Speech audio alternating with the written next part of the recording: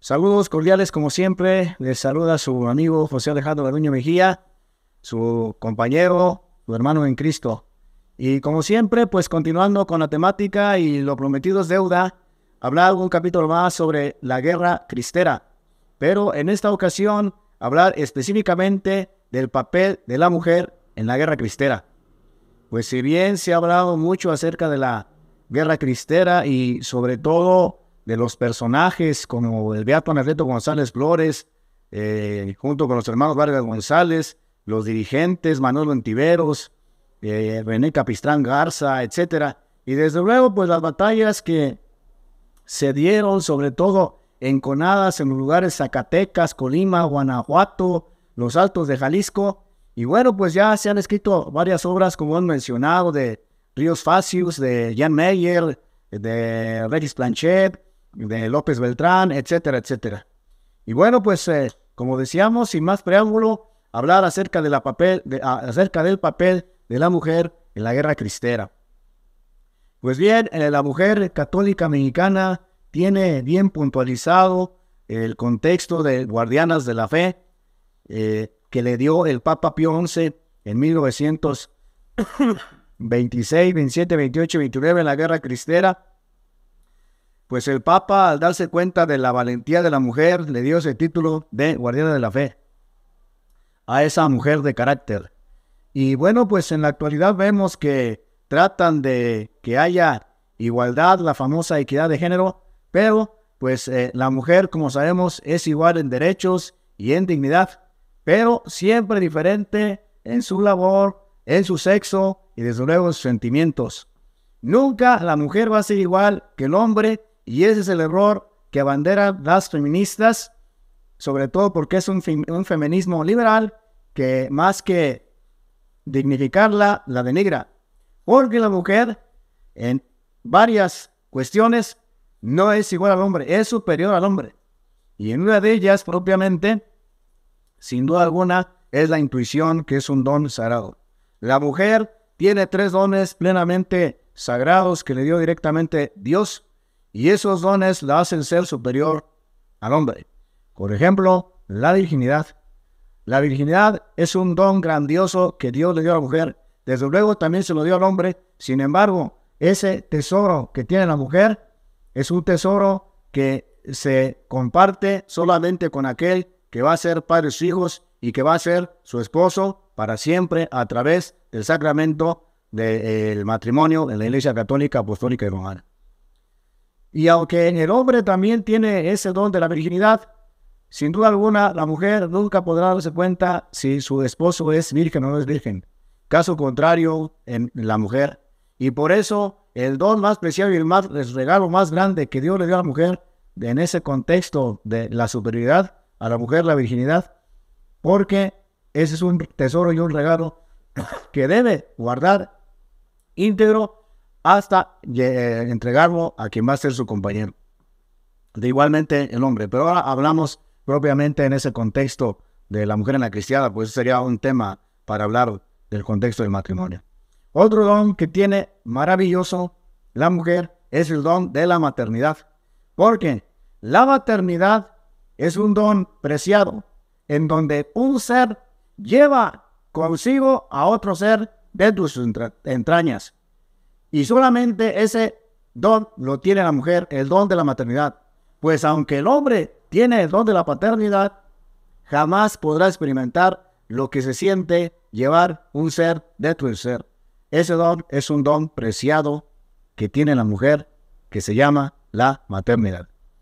Y basta con preguntarle a una mujer que es estéril y que no ha podido tener hijos siendo ya casada. El don de la maternidad es un don preciado que debe conservar la mujer, ese instinto maternal, esa abnegación que tiene como madre. Entonces ese don es un don plenamente sagrado y gracioso que Dios le dio directamente a la mujer. Y desde luego, otro don que Dios le dio a la mujer es el don de la intuición. Pues aunque el hombre lo puede desarrollar a través de la constancia, del estudio, de la práctica de la virtud, la mujer lo trae ipso facto, es decir, ya lo trae de hecho, en pleno. Y por eso una mujer, una madre, por ejemplo, sabe cuando su hijo está sufriendo, aunque no se lo diga, ella intuye, infiere, porque su intuición, que es un don que tiene desarrollado, Dios se lo dio y se lo impregnó de manera grandiosa a la mujer. De tal manera que la mujer jamás va a ser igual al hombre. Y es en algunas cuestiones superior al mismo hombre. Por eso, esa cuestión que tanto se abandera en la llamada equidad de género, jamás la mujer va a ser igual al hombre. De hecho, hablando ya de la mujer en la cristiada, la participación heroica que tuvo la mujer en la cristiana ha sido única. Y yo me atrevo a decir irrepetible. Jamás creo que llegue a darse un momento, un espacio en el trayecto de la historia como se dio de 1926 a 1929 en la Guerra Cristera, en donde la mujer tuvo una participación que es irrepetible. La mujer en la cristiada es un ejemplo claro de cómo la mujer es superior en la intuición comparada con el hombre. Se admira desde luego y se reconoce la bravura, la inteligencia y la audacia de la mujer cristera, así como el amor a la patria, a Cristo Rey y a Santa María de Guadalupe. Y su participación en la guerra cristera fue única y irrepetible. Ellas, las mujeres, fueron quienes armaron la logística y la propagación de la organización para hacerle frente a las ideas contrarias de Calles, al ataque que los callistas hacían a la Iglesia Católica, e hicieron guardia constante en los templos para que no fueran profanados, y con esa guardia impedir a los soldados que profanaran los lugares. A ellas se les debe ese contexto de ser guardianas de la ley. Ya el mismo Anacleto González Flores les había dado movilización a las mujeres desde 1925, previo a la Cristiada, en su campaña cívica contra el gobierno de Plutarco Elías Calles, y tuvieron un papel importante, sobre todo en el boicot económico. Como sabemos, el maestro Anacleto González Flores, formador de juventudes, pues tenía esa capacidad intelectual, tenía ese liderazgo y predicador, orador nato, de poder convencer masas, y a las mujeres las movió precisamente para ese objetivo, cuyo objetivo primordial, valga la redundancia, era propiamente decrepitar la economía económica, sobre todo a los enemigos de la iglesia, y funcionó bien en Jalisco. Cuando estaban haciendo la propaganda en contra de Calles, y que en la Ciudad de México se armaban los globos que soltaban en los aires, y ahí tenía ya una propaganda anticallista, ese pensamiento y esa intuición se le debe a las mujeres. Esa era su participación en la guerra cristiana.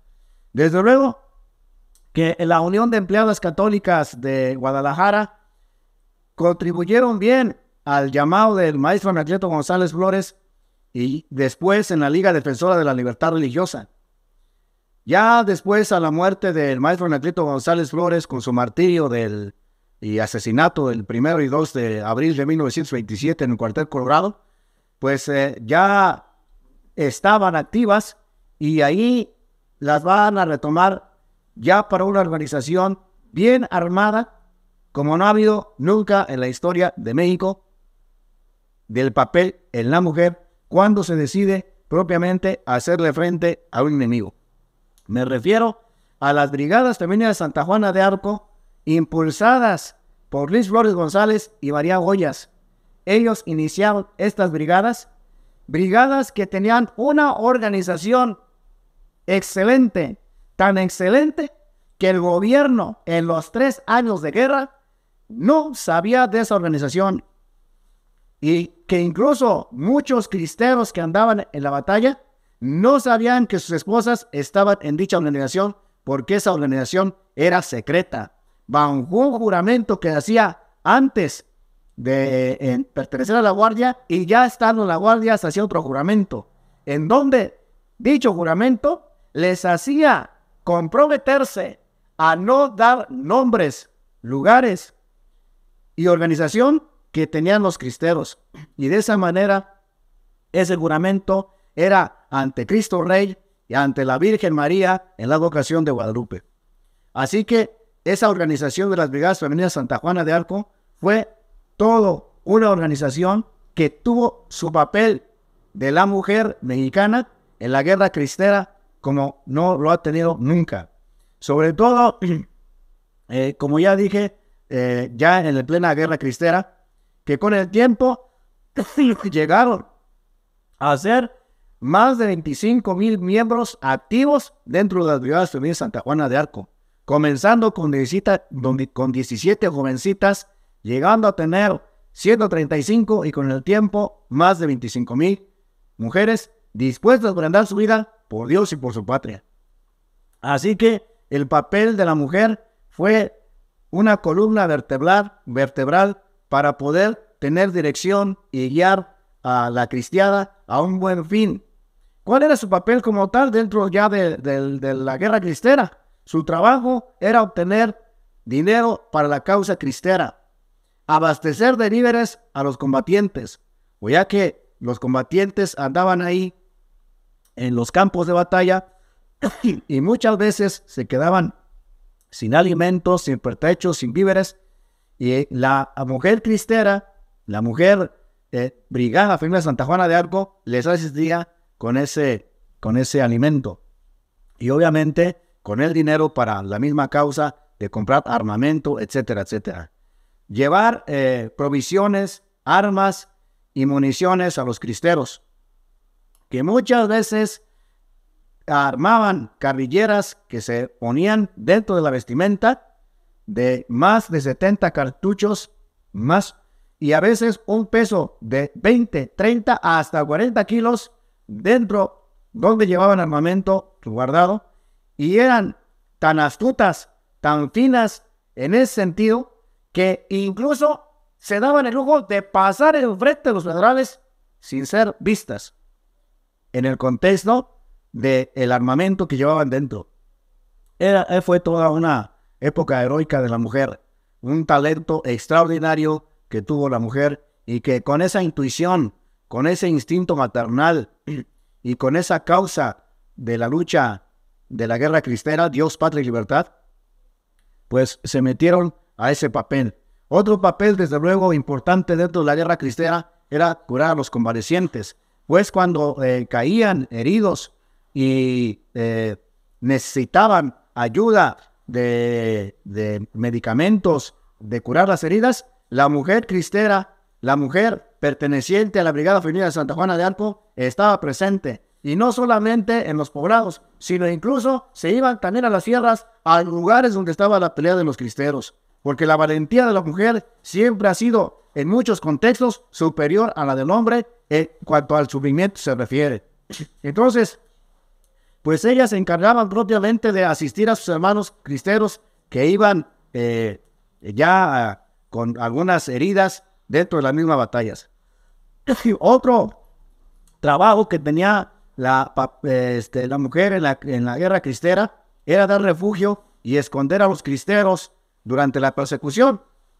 Pues varios de ellos regresaban para ver a su familia, regresaban porque estaban heridos, o simplemente estaban huyendo de pueblo en pueblo, y las mujeres que estaban bien organizadas les daban refugio. Y como decía, ese juramento estaba presente ahí de no dar lugares, nombres, incluso sobre su propia vida. Y ese juramento, desde luego, era un juramento que se mantuvo durante toda la guerra cristera. Las Brigadas Femeninas Santa Juana de Arco fue un movimiento secreto, que la única capturada como tal por los federales fue María de la Luz Aranza, alias la Tesia Richard, así le mencionaban, general de división en Guadalajara. Y ya eso fue, de hecho, casi al final de la Guerra Cristera, pues durante 1926 al 29, esos 3 años, esa Brigada Femenina Santa Juana de Arco fue un movimiento plenamente secreto, que solamente ellas conocían con cierta astucia, con cierta perfección, y que desde luego se sirvieron también con la ayuda de mujeres ya mayores, ya ancianas, y también con niños de 7, 8, 10 años, 11, 12 años de edad, para poder hacer su acometido de poder ayudar a los cristeros, cuyo trabajo ya mencioné: obtener dinero, abastecer de pertrechos, llevar provisiones, curar a los enfermos, dar refugio a sus hermanos cristeros, y se ayudaban también con otras mujeres ya de edad. Así que dentro de ese contexto también, desde luego, había mujeres casadas. ¿Por qué menciono esto? Muy sencillo, porque la mayoría de las mujeres como tal pertenecientes a las brigadas femeninas de Santa Juana de Arco estaban entre los 15 y 25 años de edad, es decir, en su plena juventud, y más de edad no había dentro de ninguna de las que estaban como teniente o sargento. Ninguna de ellas tenía más de 30 años. Todas ellas eran jovencitas propiamente, que tenían la capacidad de su juventud y de poder entregar su vida por Dios y por la patria. Llegaron a existir 26 brigadas completas de 750 afiliadas y 36 brigadas menores de 100 a 250 miembros. Entonces, pues esas brigadas eran dirigidas por mujeres que, como ya mencioné, no pasaban de los 30 años de edad. Sobre todo, esas brigadas estuvieron bien armadas en las partes de Guadalajara, comenzando, y después ya en México, y logrando establecerse ya destacadamente en varias partes del país, en varias ciudades, en varios poblados, sobre todo en los altos de Jalisco, Colima, Aguascalientes, Michoacán, Zacatecas, Sinaloa, Durango, San Luis Potosí, que eran los lugares donde pues la guerra cristera estaba más enconada, sobre todo los altos de Jalisco, Zacatecas, Durango, Michoacán, Colima, lugares bien enconados, y ahí las brigadas femeninas Santa Juana de Arco llegaban propiamente de un lugar a otro y se movían de un lugar a otro para poder asistir a sus hermanos cristeros. Entonces fueron todas unas heroínas dentro de las páginas de la historia de la guerra cristera. Su valentía y la audacia de estas mujeres llegó a ser tal que eran capaces, como dije, de poder organizarse en los ayuntamientos, a hacer bailes donde a veces llegaban los federales y ahí sacaban propiamente información para poder llevarle a sus hermanos cristeros. Ahí, en los mercados, con sus canastas de mandado, abajo escondían propiamente el armamento, desde luego, pistolas, revólver, carabinas, balas, etcétera, etcétera. Eran todas unas mujeres que, como dije, a veces tenían carrilleras dentro, que llegaban a llevar incluso hasta 500, 700 cartuchos, 3 veces más que lo que cargaba un federal en plena batalla. Así que, pues estas mujeres eran tan astutas que incluso llegaron a las mismas fábricas militares de la capital en donde estaba el armamento, y a través de algunos católicos que estaban ahí, pudieron llegar directamente para comprar armamento ahí. Estas brigadas femeninas Santa Juana de Arco, pues eran todas unas heroínas.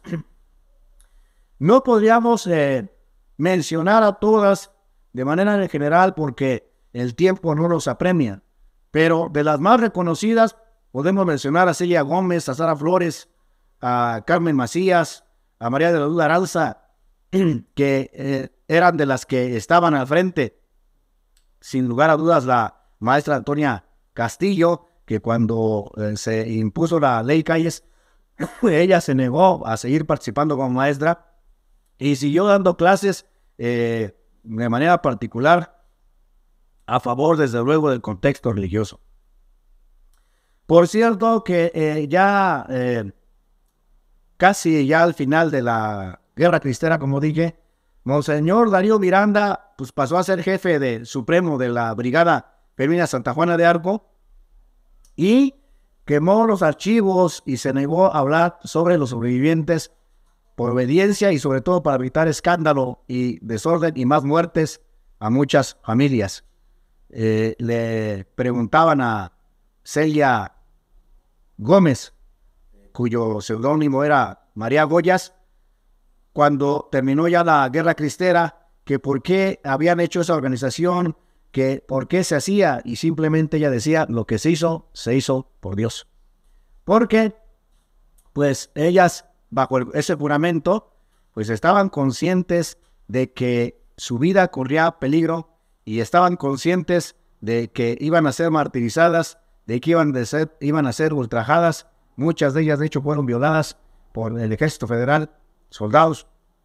Y, sin duda alguna, mencionar otras mujeres, pues tendríamos que rescatar esos documentos que han sido quemados y que uno que otro queda suelto todavía en los archivos, pero de manera general, hablando de estas jovencitas y que pues estaban ahí al pie del cañón.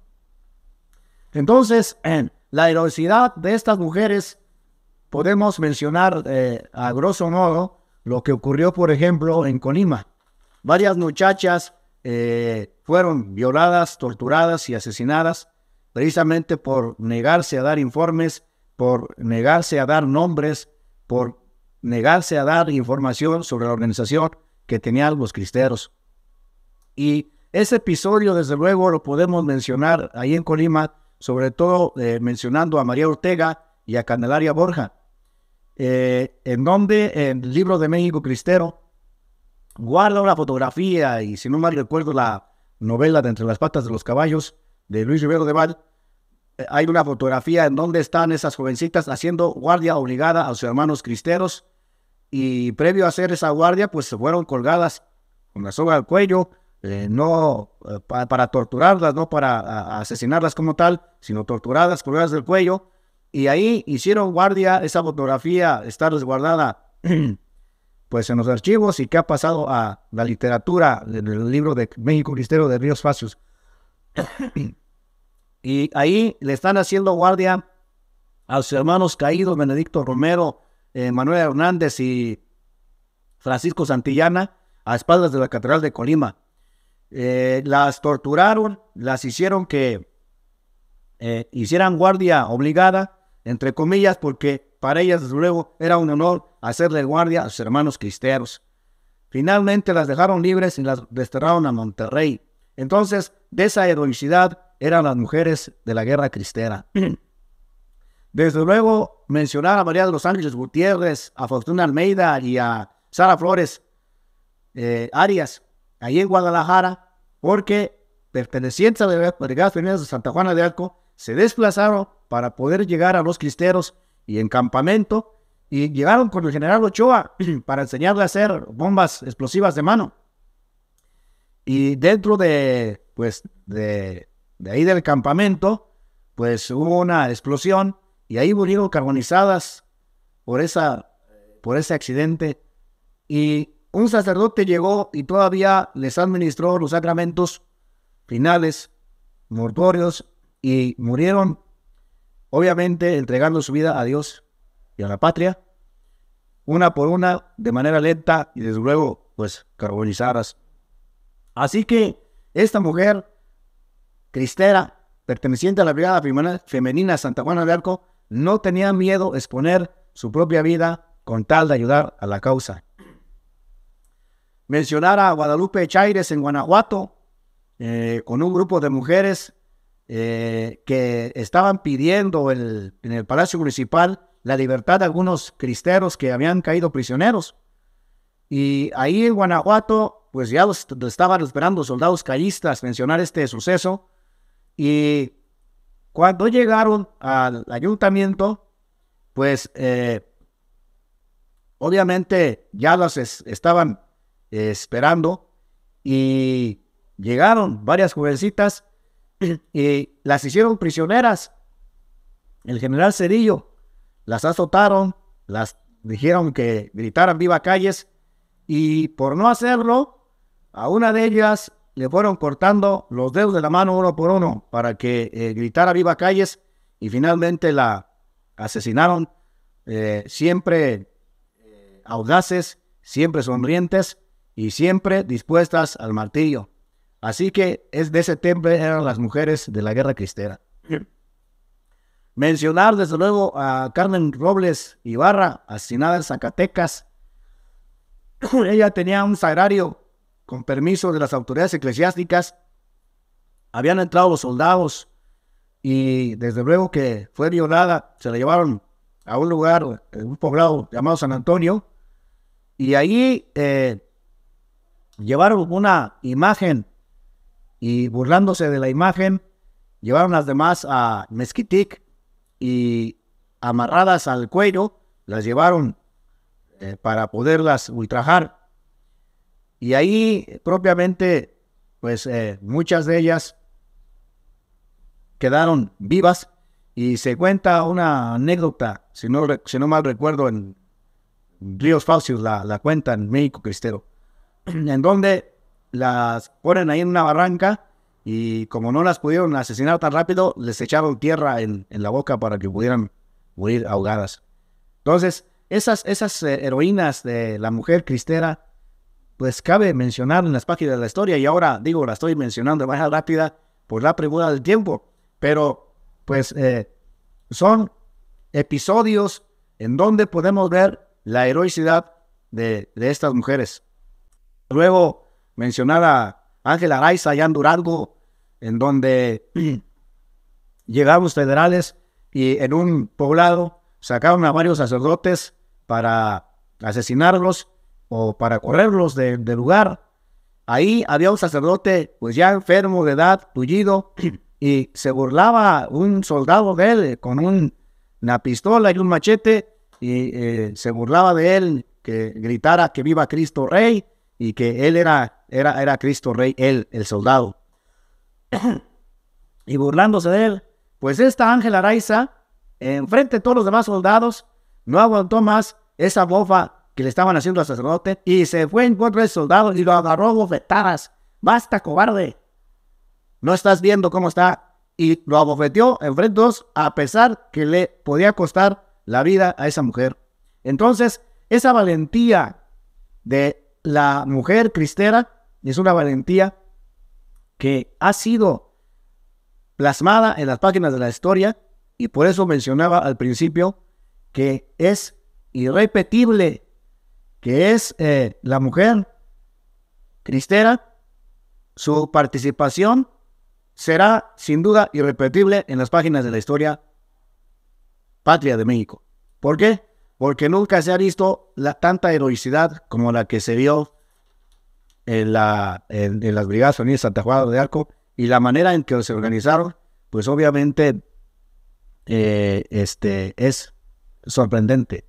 En los Altos de Jalisco, mencionar que en una ocasión llegaron los soldados y también se pedía la libertad. Las Brigadas Unidas Santa Juana de Arco pedían libertad para dejarlos salir a los que estaban presos cristeros, y que los federales cañistas pues comenzaron a disparar al aire para intimidarlas, pero siguieron avanzando y llegaron hasta el ayuntamiento.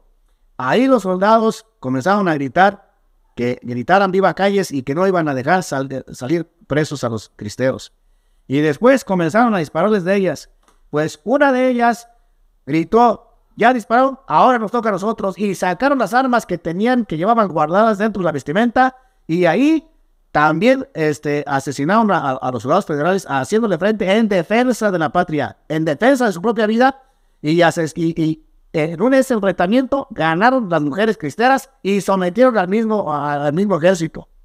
Entonces hubo enfrentamientos como el que estoy narrando, que fueron frente a frente, mujeres contra generales cañistas. ¿Qué mencionar de aquellas mujeres que fueron grandes heroínas al entregar a sus hijos como tal, a sus hijos caídos, tanto jóvenes como adultos y desde luego niños? Porque esa guerra enconada de odio contra la religión, contra la Iglesia Católica, que el liberalismo había hecho crecer a través de Carranza, Álvaro Obregón y Plutarco Elías Calles, que fue el que desató esta persecución, aunque ya lo había hecho Carranza, ya lo había hecho Obregón, y que se estaba dirigiendo nuevamente para continuar esa persecución, pues muchas mujeres ofrendaron la vida de sus hijos que cayeron en manos de los federales y que las ofrendaron desde lo más profundo de su corazón, a pesar del dolor de ver caídos a sus hijos. Por ejemplo, se me ocurre mencionar a doña Elvira González de Vargas. Me refiero a la madre de los hermanos Vargas González, que fueron compañeros del martirio de Anacleto González Flores, ahí en el cuartel Colorado. Estaba Ramón, Jorge y Florentino, que eran hermanos, y se los llevaron, después de que los agarraron en la casa de los Vargas González en la madrugada, se los llevaron y fueron torturados.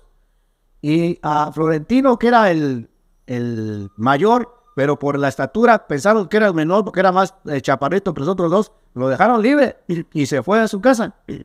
Después, a la madre, ya cuando le entregaron los cuerpos ya muertos como tal, después de un grande martirio, que muchos ya en libros, en videos como este y otros tantos más, pues han narrado el martirio del maestro Anacleto González Flores, de cómo fue martirizado y desde luego cómo prefirió él morir al final de los hermanos Vargas González, no porque tuviera miedo a la muerte y al martirio, sino porque él pensaba en darles propiamente la fuerza necesaria a esos jóvenes para que no declinaran en su fe.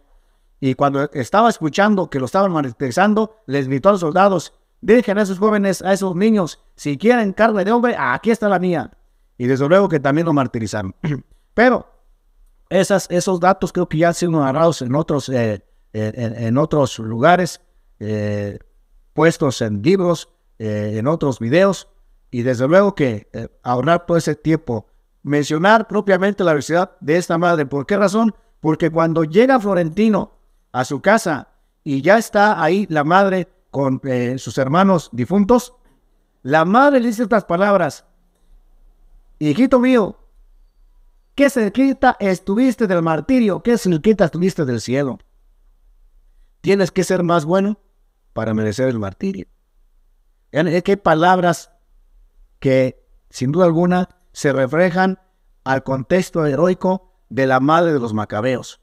Entonces los entrega y ahí mismo hace esta plegaria: hijitos míos, nos vemos hasta el cielo. Y a Florentino se le queda ese contexto de poder llegar al martirio, llegar al cielo, pero la madre dispuesta, sin duda alguna, a ofrendar su vida de sus hijos por Dios y por la patria. María de la Paz Toral, la madre de José de León Toral, el asesino de Álvaro Obregón en el bar de La Bombilla, en la Ciudad de México, 1929, lo torturaron a José de León Toral y finalmente, pues como sabemos, lo ajusticiaron, fue fusilado. Pero hay un relato heroico cuando la madre María de la Paz Toral, pues sabe que ya lo han torturado, sabe que lo van a fusilar, y el día previo al fusilamiento, pues ella va a misa en la mañana para agarrar fuerzas, porque realmente pues la debilidad de la carne humana como tal, del ser humano, pues esta debilidad ahí. Sin embargo, ella va a misa en la mañana para tener fuerzas y agarra fuerzas para poder visitar a su hijo que estaba en la cárcel. Ahí hay un pequeño diálogo entre José de León Toral y su madre María de la Paz. Ella se hace fuerte y le dice estas palabras: con que entonces te vas al cielo, hijito. Qué gusto me da que te vas a ir al cielo. Entonces no está triste, madre, le dice José de León Toral, porque me van a fusilar. ¿Cómo voy a estar triste, hijo? Si tú has hecho el papel de la defensa de la fe. Lo único que siento es que me voy a quedar sola. Pero cuando llegues al cielo, pídele a Dios que te dé la oportunidad de poder decirme algo cuando yo llegue allá. Entonces, de esa valentía de esas mujeres de poder entregar y ofrendar a sus hijos, es una valentía sorprendente en la mujer cristiana, católica, mexicana, y que esa es una de las razones por las cuales el Papa Pío XI les dio ese título de guardianas de la fe. Concepción Guerrero, la esposa de Anacleto González Flores, que también desde luego supo y sufrió, así como otras madres y otras esposas, ver, escuchar, oír el martirio de otros y desde luego el de su esposo, el beato Anacleto González Flores, que como ya dije, pues se ha narrado esos momentos del martirio del maestro Anacleto González después de que lo colgaron los pulgares, después de que le cortaron la piel de los pies, la espalda, y bajarlo y torturarlo y después asesinarlo. Es muy conocido ese momento cuando los soldados, pues temerosos por un pequeño discurso que lanza palabras más, palabras menos, diciendo que yo muero, pero la causa no muere conmigo, la causa la seguirán otros. Y ahí ese grito de yo muero, pero Dios no muere. Viva Cristo Rey. Y desde luego ese momento en donde manda a traer al general Ferreira y le dice, general, usted sabe que soy abogado y el mismo juez que me va a juzgar es el mismo juez que lo va a juzgar a usted. En un momento yo estaré ante el juez supremo que también lo va a juzgar a usted. Y cuando usted llegue allá, no se olvide que soy abogado y en mí tendrá un intercesor. Se dice que tuvieron que cambiar de guardia porque los que estaban ahí con esas palabras de heroísmo, después de haber sido martirizado y no tenerle miedo a la muerte, así como los primeros mártires del cristianismo, que eran echados a los leones, que eran quemados vivos, que eran también torturados, así el maestro Anacleto González Flores perdona a sus perseguidores, perdona a sus asesinos, y después de ese discurso leve, breve y perdonado al general Ferreira, en donde le dice que incluso va a tener un intercesor, 14 balas asesinan propiamente al maestro Anacleto González Flores. Y la madre de los hijos huérfanos, ahora de el fallecido Anacleto González Flores, Concepción Guerrero, cuando ya está el cuerpo inerte en la casa de doña Concepción Guerrero, ve a sus hijos y a uno de los más grandes le dice, este es tu padre y ya muerto por confesar su fe. Prométeme sobre su cuerpo que tú harás lo mismo cuando seas grande, si así Dios te lo pide. Entonces, esa heroicidad de poder incluso poner como ejemplo esa parte de más que temor y de cobardía, sino de poner como ejemplo incluso al cuerpo fenecido de este grande hombre, Anacleto González Flores, y pedirle a un niño que haga un juramento de ofrendar su vida por Dios y por la patria, si se lo pide, es un ejemplo heroico de las esposas que hubo en la guerra cristera. Doña Martina Gallardo, viuda de Valencia, igual su hijo martirizado, José Valencia Gallardo, estaba en la cárcel y no se lo querían dar después de que ya lo habían torturado y desde luego asesinado y no se los querían dar. Ella fue a reclamar y no se lo dieron. Y les dijo enfrente de los soldados, no importa que no me lo quieran dar, pues yo en la mañana lo he ofrendado al Sagrado Corazón de Jesús. Finalmente, unos días después se lo entregaron. Cuando lo tuvo ya en sus brazos, le dijo, gracias Madre María, porque era tuyo. Y se lo volvió a entregar a la Virgen María. Esa heroicidad de la mujer cristera dentro de la batalla, dentro del campamento, dentro de las ciudades, en la organización extraordinaria, en la valentía, bajo el juramento, porque muchas de ellas de hecho fueron violadas por soldados, asesinadas, torturadas. Hay un pasaje también que narra el padre López Beltrán en la persecución religiosa en México, en donde pues el general intimida a las mujeres, específicamente a la guardiana de la fe, una de ellas de la dirigente, y le dice que si no les dice nombres y lugares, se las va a entregar a los soldados. Y le dice, yo sé que tu máximo tesoro es tu virginidad, pero en unos momentos, si no me dices, te entregarán soldados. Y así ocurrió, y la entregaron y fue violada por varios soldados.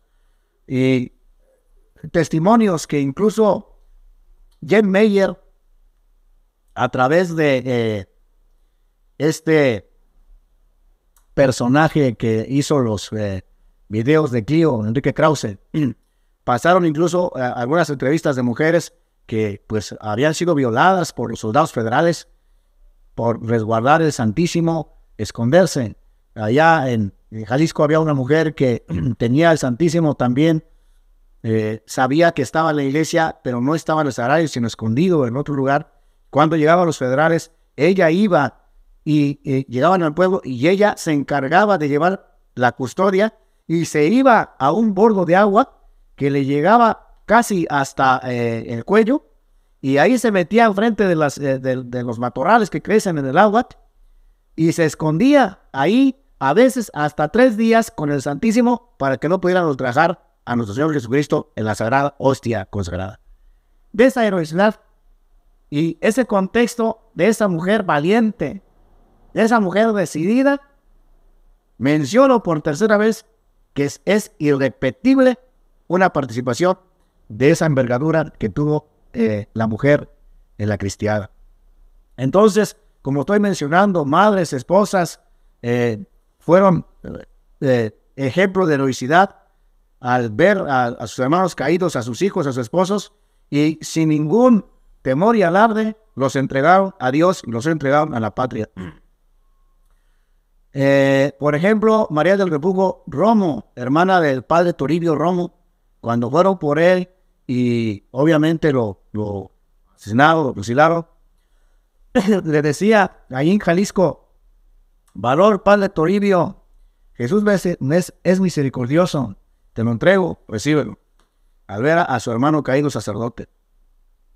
Zenaida Llerenas, de la Liga Nacional Defensora de la Libertad Religiosa, y su madre Rosalía Torres, que fueron ultrajadas en la cárcel también, y obviamente pues también violada, y otro, más o menos así como estoy comentando, el contexto de saber que son jovencitas que no pasaban de 30 años y estar dispuestas a entregar todo lo más valioso, como comencé al principio, uno de los máximos regalos que Dios le dio, la virginidad, y ellas no por cuestión marital de esposo en un matrimonio católico, sino simplemente por un ataque y propiamente un contexto de desorden sexual dentro de los soldados, y con esa rabia y con ese odio fueron violadas muchas mujeres. Entonces, ese contexto está en las páginas de la historia, y que muchos datos obviamente no están escritos en la historia oficial dictada de la Secretaría de Educación Pública, porque esos episodios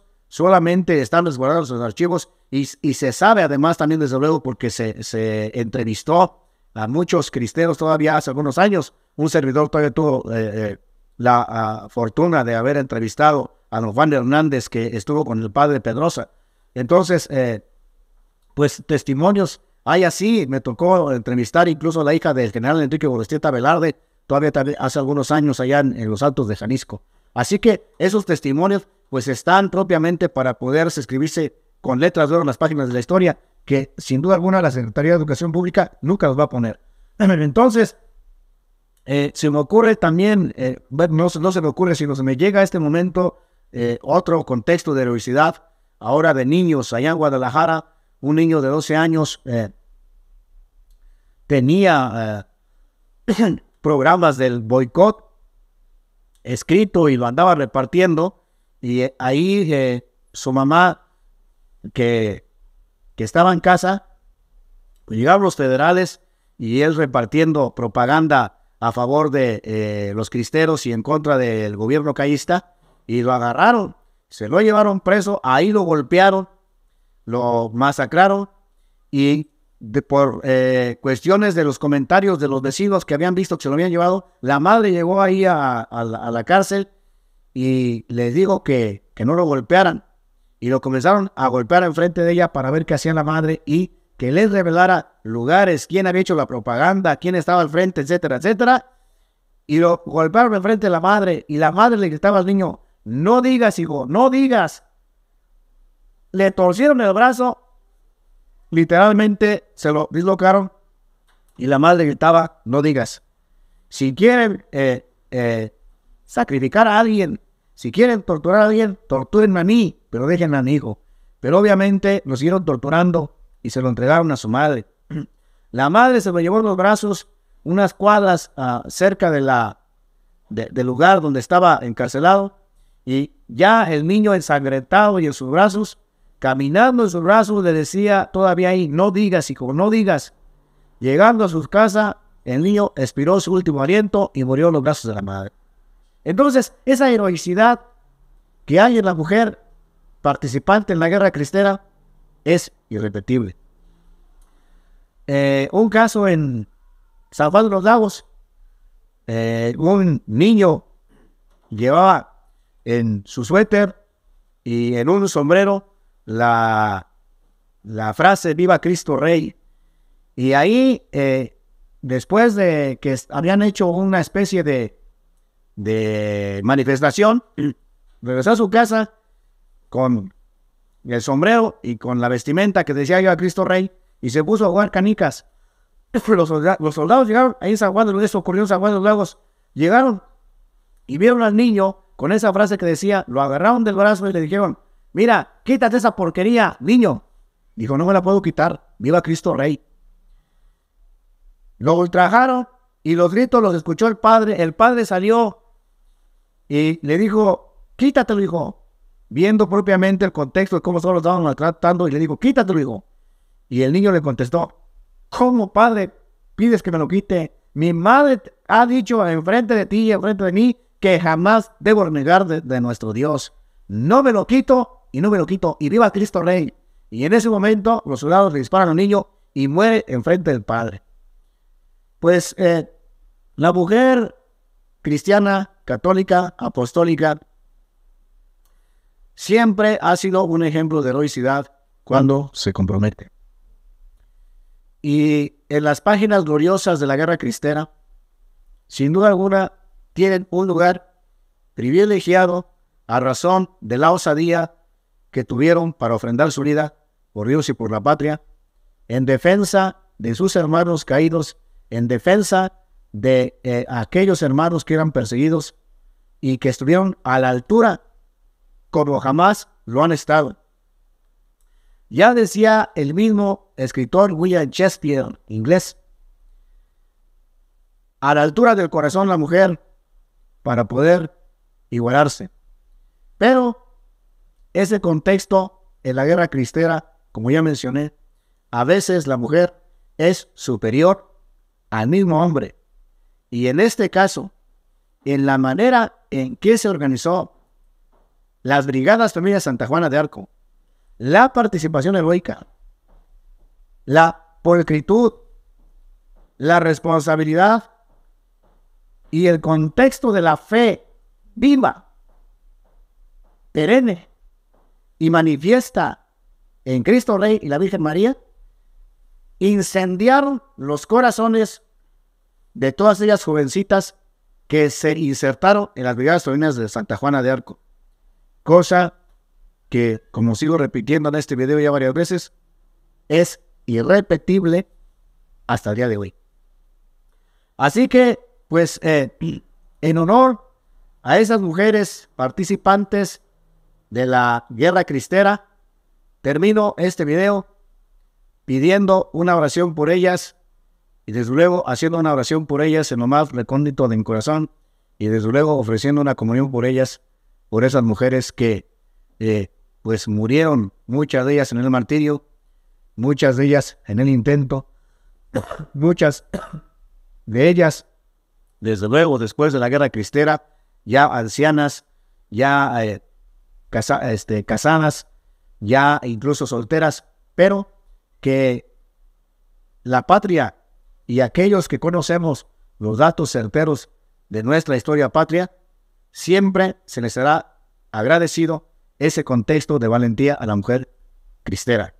Bueno, pues que Dios les bendiga y nos vemos en otro episodio, quizá del mismo tema en la guerra cristera, como habíamos mencionado, mencionar quizá algunas batallas, algunos personajes heroicos de generales, tanto callistas como cristeros, para poder más o menos ir profundizando los temas acerca de la cristiada, que como dije, pues ya se han profundizado en muchos libros, en muchas entrevistas, en novelas, El rescoldo entre las patas de los caballos, Héctor, etcétera, etcétera. Y la biografía pues estaba presente ahí.